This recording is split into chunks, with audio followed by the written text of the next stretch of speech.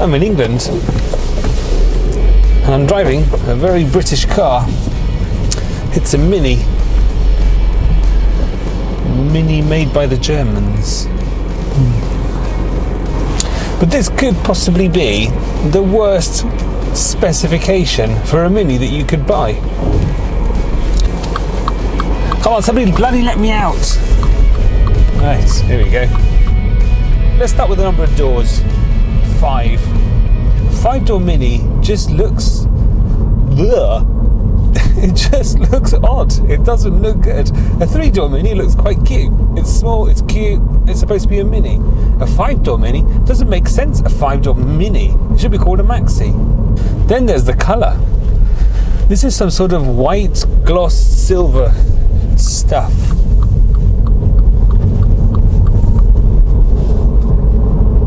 And then we come to the engine. It's a diesel. It's a 1.5 litre 3-cylinder diesel in a Mini. It's supposed to be a fun car. It's just wrong. And then there's the gearbox. It's an automatic. Where's the fun in that? I want to change my own gears. Mind you, you do get a sport mode. You put it in sport mode. Oh, throttle response is a little bit better. It says maximum go-kart feel on the screen now. Doesn't sound like it. You do have an eco green mode as well.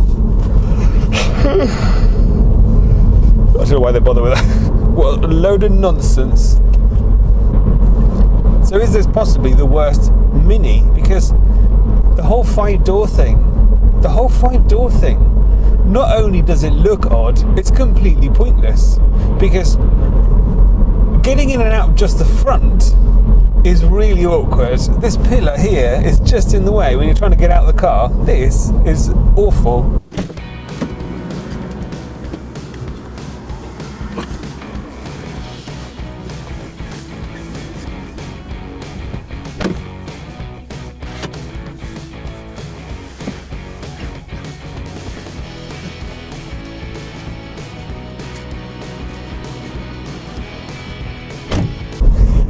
And that's just if you're sat in the front. I tried to get in the back earlier with the seat in my most comfortable position. Tried to get in the back. I actually got my foot stuck. I couldn't move. I thought I was going to have to call an ambulance.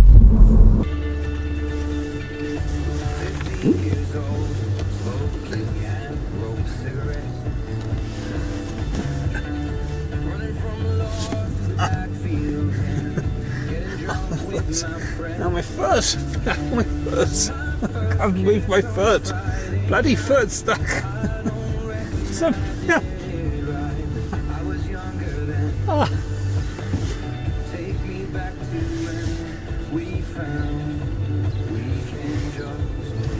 Okay.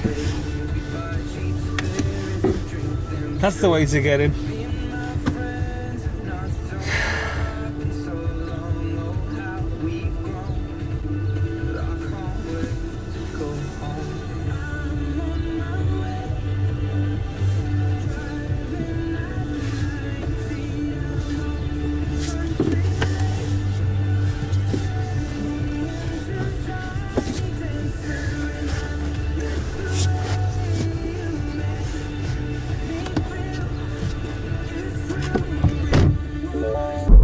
I was literally stuck, literally stuck, and that was just trying to get in, trying to get out with another challenge.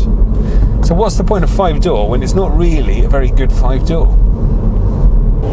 But all of those points become completely irrelevant when you get on the right road.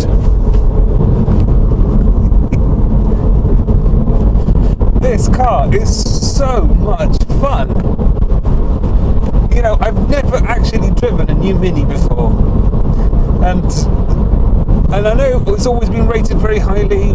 People always say, "Oh, it handles really great, it has a little like a little go-kart." They're not bloody wrong. It really is so much fun. It looks like a big turd. It's got an awful gearbox. It sounds like a bag of nails, but it doesn't matter because everything else is absolutely brilliant. This steering is incredible. It's just perfect. The seating position is perfect. The weighting of the brakes is perfect. Everything is just brilliant. So you could drive around in this thing that looks weird, odd, just wrong. But when you get on a back road like I'm on now, you really don't care. You don't even care. You're not changing your own gear. It's brilliant. I've had this car for like 2 days, and it's been so much fun. It's just, you can really throw it around. It just sticks. It feels brilliant. It's so planted everywhere you go. All these back roads, it just sticks to the road. Okay, it's a little bit firm, but who cares? This is brilliant. So I find myself just backing off on all these roads, give myself a bit of space from the car in front so that I can just have a bit of a play around with this car, because I haven't had this much fun in ages. The thing that amazed me most about this car when I first picked it up was that, you know, sometimes when you pick up a car, you take a little bit time just to get used to it, just to go, oh, where is everything? And it feels a little bit, oh yeah, get used to the steering and stuff. As soon as I got into this car, just moving around the car park, I thought, you know what? It feels just right. Everything feels just right. This seating position, it couldn't be more right. Ford, please take note. This is a seating position for a sporty car. It literally is. My legs are perfectly comfortable. My arms are just the right distance from the steering wheel. Everything is supported nicely. How good is that? And these brakes. So good. You would think this was a sports car. Mr. Cooper should be very happy with what Mini and BMW have been doing with his name.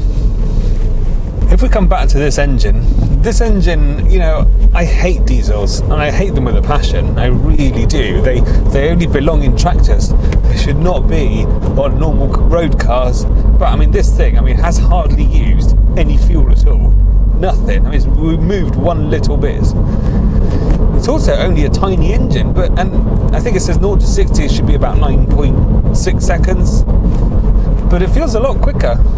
When you're sort of taking off, you get there's a bit of a pause and then a bit of a shove, and you think, there's quite a bit of power there, but it's not. It's like 115 bhp or something. It's not huge. The only problem is the noise, I suppose. It doesn't make the right noise. It doesn't make the right noise for a fun, sporty car.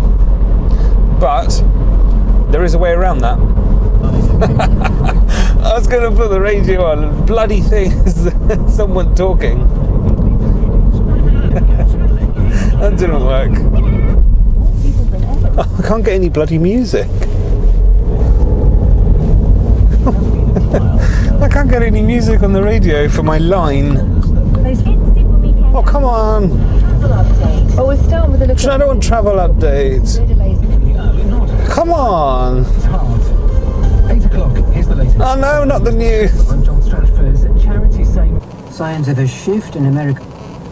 he said he had no doubt that there was no doubt that Syria's president Bashar al-Assad. Still can't find any music. Come on. John Platt. Somebody play a song. Quality traffic police in. Music. Right, let's go. I seem to have lost the ability to reverse without parking sensors. Oh, bloody hell, it really does take off.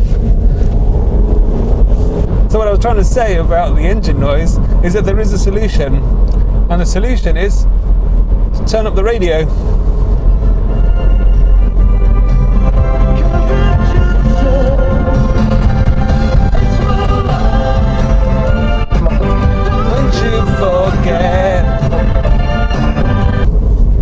Okay, let's sum this car up, shall we?